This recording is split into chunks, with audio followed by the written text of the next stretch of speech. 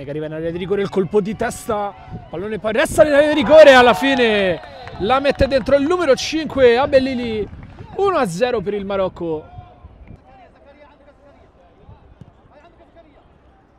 Viene avanti direttamente tra i piedi dell'attaccante del Marocco, prova a caricare il destro, questa volta lo fa il numero 22, parata dell'estremo difensore del Salvador. Col calcio di punizione proprio in fuori di questi ultimi parte il numero 10 col destro, ottima respinta dell'estremo difensore del Marocco. Calcio di punizione per il Marocco, fischia l'arbitro, il pallone che arriva dentro, colpo di testa e poi la sponda per il gol del 2-0 di Albid. 2-0 Marocco. Elatiki manda in avanti ancora, Elatiki, cross dentro, arretrato, che il tiro che finisce alto questa volta di Albiad. La difesa del Marocco perde palla, il Marocco cerca centrocampo col suo numero 6, allora riparte il Salvador, ancora con Martinez che prova la conclusione, ancora Ambrosio, questa volta però perde il pallone riconquistato dal numero 7 col colpo di tacco verso Majid col sinistro, poi la deviazione del difensore Mecivar, calcio d'angolo.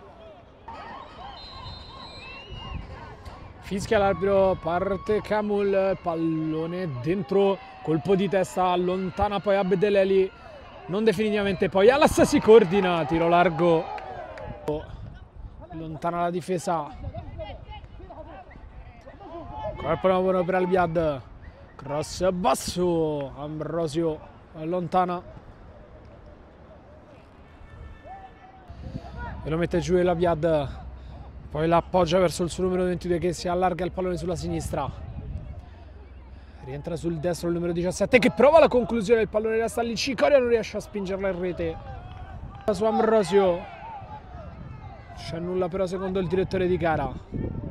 Pacheco. Kamul carica il destro, respinta di Abder. Per vie centrali e la Viad lancia in avanti verso il suo numero 7 che di testa prova a spizzarla, poi Mecivar alza questo pallone che diventa buono per il numero 15 che si coordina col sinistro, tiro che si spenge di poco sul fondo. Calcio di punizione per il Marocco, posizione invitante, parte il tiro, la tiene il portiere del Salvador, da questo pallone serve Abdeleli, lancio in avanti verso El Viad.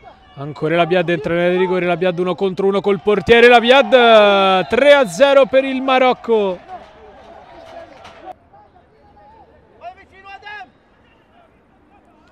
C'è l'angolo battuto corto, Kamul, pallone dietro verso Alas col sinistro, tiro ribattuto ancora col sinistro Alas, questa volta largo.